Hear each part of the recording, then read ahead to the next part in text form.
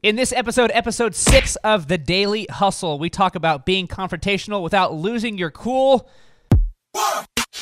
Broadcasting from the box that rocks and Thrive15.com world headquarters, it's The Daily Hustle with Daniel McKenna.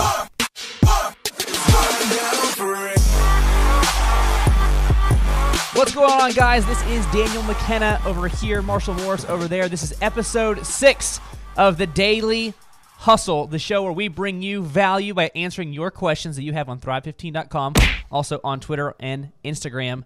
And we're building a community of people that are making their businesses better together. We're growing together is a really cool thing. We're leaning on the wisdom of the mentors and the personal experiences we've had of working with hundreds of different businesses and giving you the straight truth, getting to the facts. The facts, Marshall. How are you doing, Marshall? I'm doing pretty spectacularly. I actually just met with Delricht Research out of New Orleans. Yeah. I was just coaching with them. And when I say with them, I don't mean the people that are... Yeah, we didn't really mention the people that are standing in the background. They're putting, I don't know what they're putting up on. Stickers. Stickers of some sort. Stickers. Okay. Yeah. But just finished coaching with them, and they are awesome. They're just crushing the game. They are hiring more scheduling coordinators to get them to where they need to go in terms of like booking more appointments. But then additionally, they're marketing more. And so that's kind of their orbit. Hire more people, market more, hire more people, market more, and it's a cool deal. That's a good problem to have. Yeah, absolutely. Well, Marshall, I know you only have about 20 minutes here today before you have to get on to your next client. So we're going to go ahead and dive right in to question numero uno here. Probably the only question for the day. Let's be honest. Probably the only question. But let's get some mojo. Get some mojo here. Okay. Yeah. That'll work. Go ahead and give me the question. Okay. Question number 1. Okay. I wanted to get better at being confrontational and keeping my cool. Not coming off as a jerk, but just assertive. This one comes from Megan. Yeah. And Megan is down in Florida. Okay? Nice. She's operating with a business, okay, down in Florida. Yeah. May or may not be one of our clients, okay? May or may not. I don't want to out her specifically. You wouldn't want to out her. Specifically, but she may or may not be one of our clients down in Florida. So, Megan, I know you're listening. This one's for you. This one's for you, Megan. All right, so let's dive into this real quick here. Because of the time constraints, normally we like to have a little bit of fun. Yeah. We're not going to have any fun here at all today. No fun at all. This is going to be like you're studying for a biology exam. Just not really fun. I liked biology. Unless you're into that sort of thing. I'm kidding. I didn't like biology. Okay, let's go ahead and dive into it. Marshall, give me the how many? I mean, because we do research here, we get all the facts together. I want to see how many. Okay, 7. There's 7 main things here for you, Megan, and anybody else at home that is dealing with this same thing. This is a big deal. You're dealing with humans, so you're gonna have disagreements. You're gonna have miscommunications. You're gonna have where expectations don't meet, right? Because we're dealing with other humans here, especially if you're in like a leadership or management position. So this is a really big deal. We've got some fire stuff here for you. So go ahead and hit me with number 1 here, Marshall. Okay, number 1, to be a successful leader, you must be able to control your emotions. To be a successful leader, you must be able to control your emotions. Yep. Go ahead and hit me with some of the mentor wisdom there. Give me the quote. So specifically, Daniel Goleman, he's a best-selling author of a book called Emotional Intelligence. Yep. Emotional Intelligence. It's awesome. It talks about the EQ, not IQ, but EQ. Okay, and Daniel Goleman, he says, if your emotional abilities are not in hand, if you don't have self-awareness, if you're not able to manage your distressing emotions, if you can't have empathy and effective relationships, then no matter how smart you are not going to get very far. So we talked about Daniel Goleman yesterday on the show. That's right. More emotional intelligence stuff, and we're setting the stage here for you. Unless you can control your own emotions, you can't be a successful leader, because when you're reacting to situations and you have confrontation, you have things happen during the day, if you're a purely reactionary person, you're no longer in control. You're responding only to the things that are happening around you, and people will notice that. People will notice that and know that, okay, maybe this person isn't the person I want driving the ship, the captain of the ship, because this person is freaking out every time they see waves. Maybe I should not be on this ship. Sure. Furthermore, if you have a big vision and you're trying to communicate this big vision to people to get them on board, to get them to fight for you and fight for the company, and you're freaking out or you can't control your emotions maybe, and I'm not talking about you specifically, Megan, just anybody that can't dial it in when they need to be able to say, okay, let's calm this part down. Here's the vision. How long are people going to stick around? Like how long are people going to say, yeah, that's my guy. That's who I want to follow. Mm-hmm. You know what I'm saying? Yeah. Does that make sense to the people at home? Okay, so we just wanted to set the stage there, number one. Super important, especially if you're the captain of the ship. You've got to be able to control your emotions and communicate in a way that benefits you and benefits the company. Does that mean you don't freak out? Not necessarily. Does that mean you don't yell at somebody? Not necessarily. Does that mean you, I don't know, refuse to answer a question right now and answer it later? Not necessarily. It means that you are choosing how you want to respond as opposed to just responding. Maybe you do need to freak out. Maybe you do need to yell at somebody. I've seen around here people have gotten yelled and cursed out sort of thing, and then all of a sudden the world got right again. It's like we got on the same page, right? So sometimes that does need to happen. We're just saying you choose how you want to respond. Okay, let's go on to number two. Number two here, because we're setting the stage there. This is number two. Number two is if it is a situation that needs to be addressed, know that it is in everyone's best interest to approach it head on. Don't kind of, sort of, maybe next time. Okay? You got to be hard on the issue, but soft on the person. So when you're talking to somebody and you're like, maybe next time if you, I don't know. I mean, I know you probably, I know it's my fault, but if you could just kind of do that differently, what kind of message does that send? You're not confident. You're not very confident. Not very confident. Okay. Kind of falsely kind. And if I'm the person that needs to get my head on straight, if I'm the person that you need to talk to me, I'm the person that messed up, you're saying, hey, maybe, sort of. Does that instill any faith or respect or confidence of me in you? No. Give me some story time here. We might need some music here. You might need some music for some story time with Marshall, because I want to hear from some personal experience of here in the office, maybe someone you know, maybe someone you've worked with, maybe somebody who, how do you handle this correctly? Well, I will tell you, for story time, there's an individual in our office, literally had to have this conversation. And we'll say it was a he, because a female would never do this. Sure. He was not meeting his daily criteria.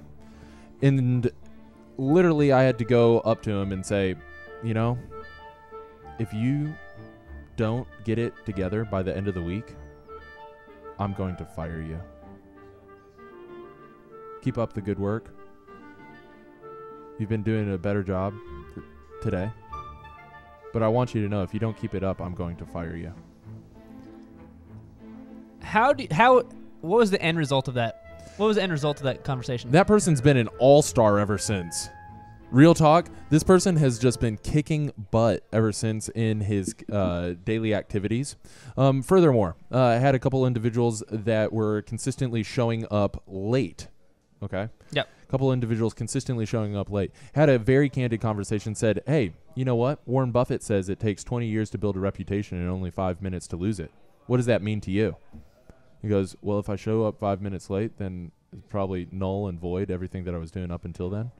You go, yeah. So post this on your desk and let that be a mantra for you. Show up on time.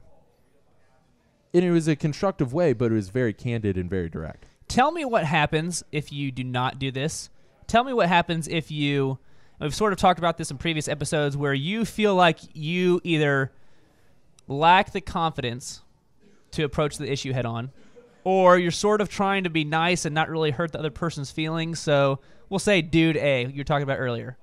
Yeah. The guy that you said, hey, you got to shape up or you're out. Yeah. What happens if you were like, hey, man, I need you to try a little bit harder. I know you're working hard. I just sort of think, you're working hard. I get it. I see you working hard. I kind of feel like, though, if you could do a little bit better, that would be cool. And then behind the scenes, you're talking to other management, and you're like, yeah, if this guy doesn't get it together, we got to fire him. Then it's an unethical blindside. You end up blindsiding the employee, and he or she doesn't exactly know specifically where they missed their mark. And then you blindside them, you fire them, and they never knew that they were doing something wrong in the first place.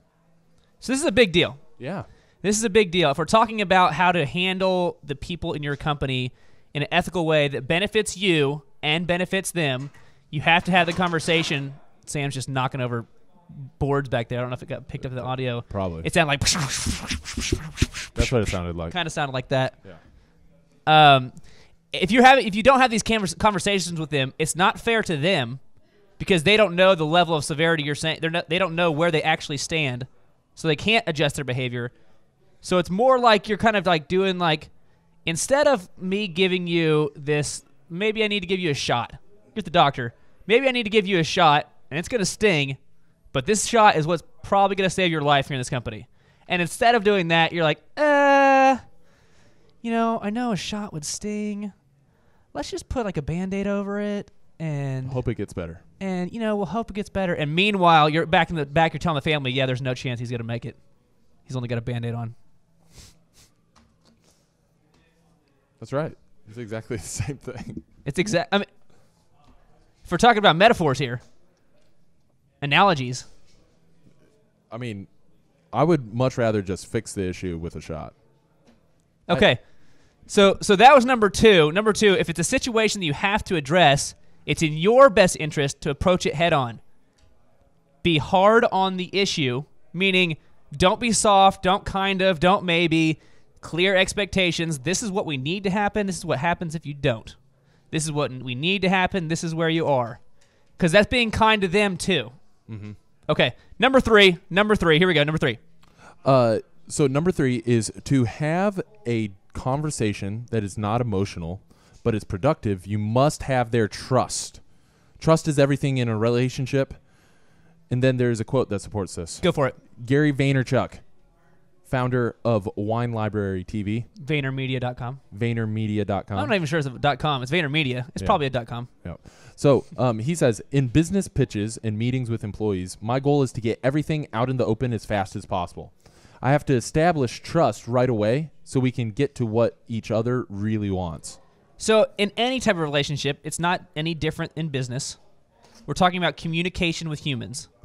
So for me and you to have a productive conversation, you need to have some sort of level of trust in me if I'm saying I need you to do it a different way. Mm-hmm.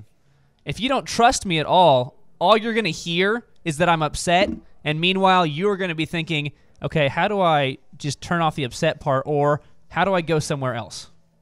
I mean, that's what you're hearing if you don't have any sort of trust at all. Your employee or your coworker is going to sit there and be like, totally get it. And in their mind, they're saying, I'm looking for a new job.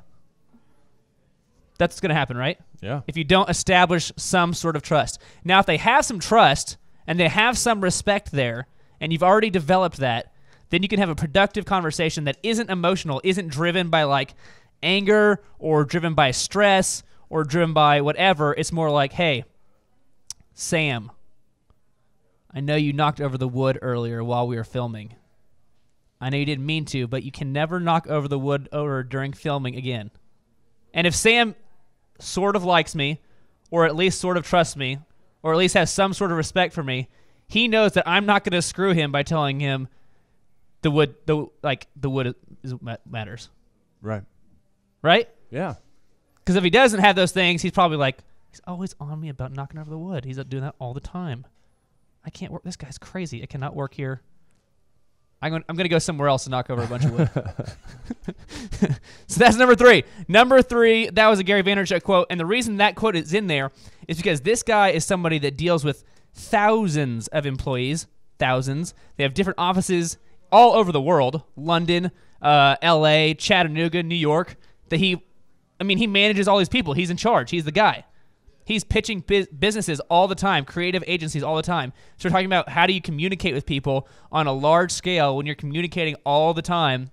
And he says, in pitches and meetings, my goal is to get everything out in the open as fast as possible. He wants to establish a level of trust immediately.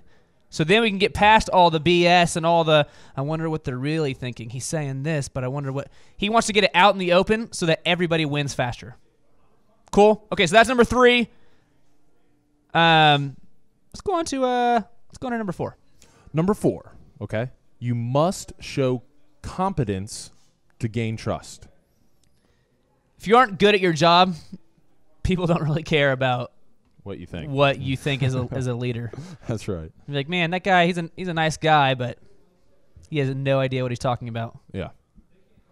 So give me the this is from the Harvard Business Review. Give me that quote real quick and we'll move on. Okay. Even if everyone likes you, you have to be competent to be trusted, says David Desteno. Desteno, I think. We'll reach out to him. We'll figure out how to pronounce. Yeah. That means regularly updating your own skills and following through on commitments. You should also avoid trying to be an expert in all things. Those in the know will spot faked knowledge immediately. Harvard Business Review. Yeah, so if I go up to one of our coders and say, look, the PHP is all wrong. Yeah. You get the brackets here and the squares here. I've read some articles, and the ones and the zeros, they're out of place. You got to rearrange them. Aren't you using Ajax?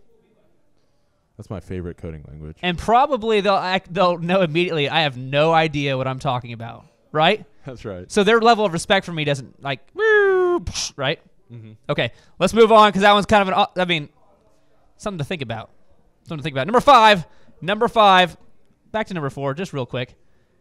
If you're not hustling, if you're not working hard, if you're not producing well, your level of respect does this, especially if you're asking the other party to do what you're not actually doing. If I'm asking you to work hard and you see me obviously not working hard, or I'm asking you to produce at a certain level and I'm obviously not producing at a certain level, you probably won't like me and you probably won't stick around for very, very long. That's right. Okay, number 5, let's go. Number 5, you must show that you care about this person. Give me the John Maxwell quote. So John Maxwell, he, actually shares something in common with one of our mentors. Go on. He is a Golden Gavel Award winner from Toastmasters International. Little fun fact about John Maxwell. Care without candor creates dysfunctional relationships. Candor without care creates distant relationships. Caring values the person, while candor values the person's potential. Okay. So that was some good care and candor stuff. Yeah, makes sense. If you value the person as caring, candor is what values his potential. We sort of talked about that a little bit earlier. Hit me with the Theodore Roosevelt. Theodore Roosevelt says, nobody cares how much you know until they know how much you care. So again, if we're trying to establish trust, because we talked about that being necessary to have good communication here, there's some level of trust. If Marshall doesn't think I care about him at all, the likelihood that he wants to go the extra mile for me, and the likelihood that he wants to work hard, and the likelihood that he wants to perform at a level that will gain my respect, it's not going to be there, right? Because if I don't care, now if I show him I do care, and I do care about his potential, and I do care about where he's going in life and what he wants to do, and I have some sort of human side to me, it's much more likely that he's going to be ready to run through a wall to get the job done. He's going to bring the creativity that's in him. He's going to bring the hustle that's in him that wouldn't be there if he knows I don't care, and if this is just a job and he's just here till 5 and then he gets to go home and really enjoy the rest of his day. I wish I got to go home at 5. That's a different story. That's a different story. Do you have any examples there? I know you're putting on the spot here. Do you have any examples there of people maybe you've seen in the building do complete 180s with where they were to where they ended up going, or at least ended up heading towards, just because they knew that the people here cared about them enough to shoot them straight, to make them work their tail off, but they knew that we actually cared. We actually cared about them as people. We cared about their goals. That's one thing that you can't fake, and you just got to sincerely communicate how much you care. And once somebody understands that, they'll get fired up. They'll work and listen to what you have to say, because that attention is a highly sought after commodity. It's a value. That attention, and feeling that attention, feeling that attention is just worth volumes. That's what people want. It's in our innate human nature. You have to show that you understand and care about. Sam, we're over here. Sam's getting distracted by the people putting up stickers on the wall. Sam was just staring off into the distance, watching the sticker people. You have to show that you care about the people that you are working with, because they don't get that everywhere else. They're not going to get that at every other job. And if they feel at home and they feel cared for and they feel like we're on the same team, we're approaching the same goals, I've got my goals as a company, but I know that you have these goals, and let's work towards them together, they'll be with you forever. That's right. They will work harder for you than anywhere else. I've seen it 100 times. 100 times. Mm-hmm. We'll literally hire people with no discernible skills, or maybe some discernible skills, but checkered past as far as like work sort of thing, and all of a sudden they're all-stars. And it's a really cool thing to see. Okay, number six, we're running out of time. Number 6 here. Clear expectations are manager's best friend. This is from Arthur Greeno. He is a multiple location Chick-fil-A franchisor. Yep. Which is a pretty cool deal. He's a cool deal. Because the systems within Chick-fil-A and the workflows and the processes that they have are second to none. They're awesome. Okay? And what he says is whenever something is not met or expectations are not met, he either says, did you not know or did you not care? Did you not know or did you not care? Those are the two options. Those are two options. Because he knows that Chick-fil-A systems, they train on what should be done. And so he's asking, did you not know? Were you not educated enough? And in that case, that's my fault. Mm-hmm. Or did you not care? Did you know, but you didn't have the diligence to execute it? And also, if I'm the manager, I know there's only a couple of times where you get to say, I didn't know, when you're like, okay, this guy's never going to know. He's never going to know. And then you hire and you just replace him. Then you just replace him. Meanwhile, Chick-fil-A is a lot better than McDonald's. Chick-fil-A is a lot better than KFC. Chick-fil-A is a lot better, has that like customer service feel to it, because these have these checklists, because they have high expectations, and because they have set clear expectations for the people that work there. Your job is to do this, specifically. Mm-hmm. And at the end of your shift, I'm going to follow up on this, specifically. I know. I've worked there. I worked at Chick-fil-A. When I was 15, I worked at the Chick-fil-A in the Tulsa Woodland Hills Mall. I was probably giving you chicken. Probably. Well, maybe not you. Maybe me. Maybe not you. Maybe me. It's like, who's that 6'8" guy that's like 9 years old, but he's huge? That would have been Marshall. Number seven, clear expectations. Number 6, one more time. Clear expectations is what sets the boundaries, what sets the guidelines for communication. If we clearly set those expectations, if I value you enough to give you the honest thing, this is what it really is, and you value me enough to give me your honest thing, this is where I really am, and we have that baseline, we have that, we're on the same page, that's what sets the plane for everything. Because if we're on that same page and then someone started going, boo, well, at least we knew we were on the same page, and it's not like, I just didn't do a good job of communicating. That's okay, right. Number 7, last one here, number 7. Number 7, you got to hug, kick, and hug. Hug, kick, and hug. Carrot and stick approach. So this is how you deal with confrontation when you have to deal with confrontation. Yeah, you got to hug, kick, and hug. This is how someone's not doing their job, but you don't want to just completely blast them. That's right. You don't want to lose your cool. You want to control your emotions. You want to respond in the way that you want to respond. And maybe that is you need to yell at them. Maybe that's what it is. I don't know. But if you're trying to do this, what's the hug, kick, hug? Give me the hug, kick, hug. You got to come up to them, say, hey, specifically, this is what you're doing well. Secondly, candidly, this is where you're not meeting expectations. And thirdly, you approach them with a hug. Hey, this is what you're doing well, in addition to the previous thing that I said well. Hey, you're still a good person. And why do you do this? You do this because the comfort of having a compliment or a praise is comforting and disarming. And then they're actually going to listen to you. But if you just immediately go kick, they're not going to listen to you. And you become that source of correction. It's about, you might sound like, oh, that sounds cheesy. That sounds like, oh, I'm just going to butter them up and then be soft with them. And then that's not what we're saying. We're saying as a human, right, you're going to get defensive if somebody comes straight at you.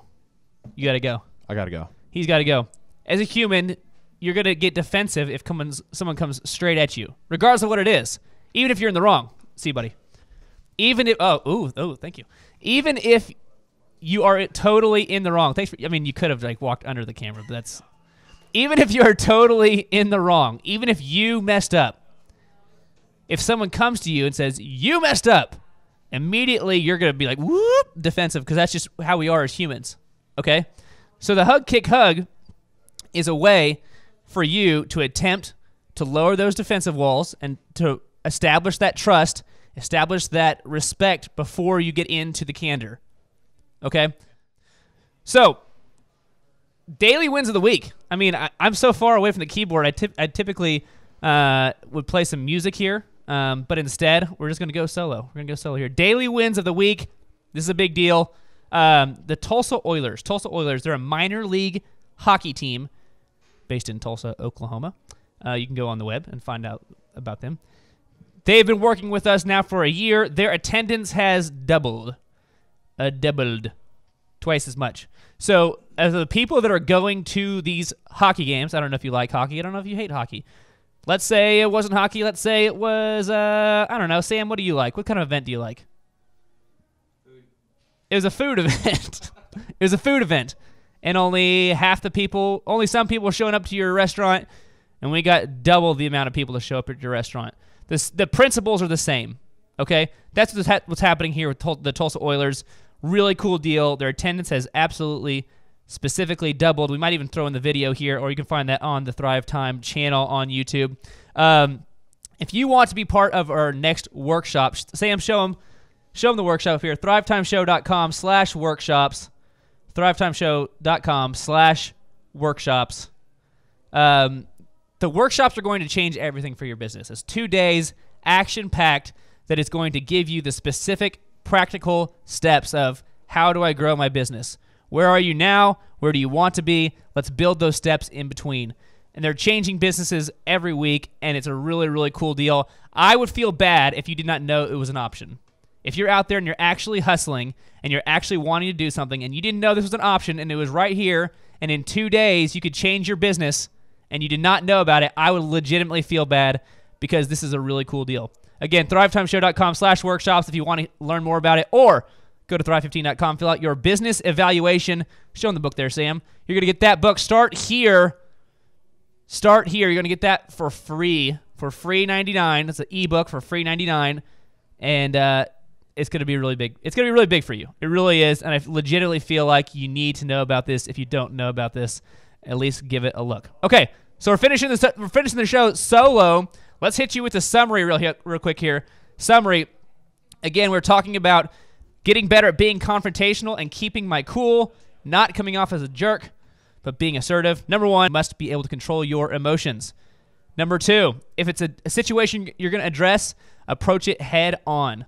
Don't beat around the bush. Don't maybe, sort of, kind of. Hard on the issue, soft on the person. Hard on the issue, soft on the person. Number three, to have a conversation that is not emotional but is productive, you need to have some sort of level of trust in there. So start building trust now, knowing that you're going to have those conversational talks later. They're going to happen. You need to have that trust there. Number four, you must show competence to gain trust. So if you want your people to respect you, make sure that you are doing the things that you need to do to build that respect. Make sure you are working. Make sure you are producing. Make sure they see you in a light that is favorable so that when you need to come to them and say, I need you to do this differently, they're like, okay, that makes sense. This guy's a good guy. This guy's a hard worker. This guy produces. And not this is the laziest guy I know. I don't know why he's getting on to me. I'm obviously better than this. Okay, cool. Number five, you must show that you care about the person. We're talking about care and candor. Nobody cares about how much you know until they know how much you care, as Theodore Roosevelt. By the way, Theodore Roosevelt, we didn't have a chance to dive into this. We'll do it on the next episode maybe. He was just a man's man. We'll get into more Theodore Roosevelt later. Number six, clear expectations are a manager's best friend. You got to set those expectations, have both parties right there, know specifically, this is specifically what needs to happen, and they need to be able to communicate back to you specifically, I know this is what I need to happen, and then that way you can move forward. Until that happens, it's more of like, it's kind of like vagary, and you're not really sure, and you're sort of You get mad at the other person, but they didn't know they were supposed to do a certain thing. Okay. Number 7, the hug, kick, hug. You might think it's a cheesy way to do it, but what it's doing is you're lowering the natural defenses of a human to say, hey, remember that trust we built earlier? Remember that care I showed you earlier? It's still there. That hasn't changed. I need this specifically to change. I'm going to be hard on the issue, but soften the person because I like you. Or soften the person because if you are able to change, I want you around. I want you to be here. I want you to be part of the team. Okay, that's all we got for today. I appreciate you being here. Again, find us on Twitter and on Instagram. Email us, info@thrive15.com, or go on to thrive15.com to ask us questions. Your question might be the next one we answer. Thank you so much for being here. Daniel McKenna, Marshall Morris is sometimes over there. Daily Hustle Show, Episode 6. See you next time.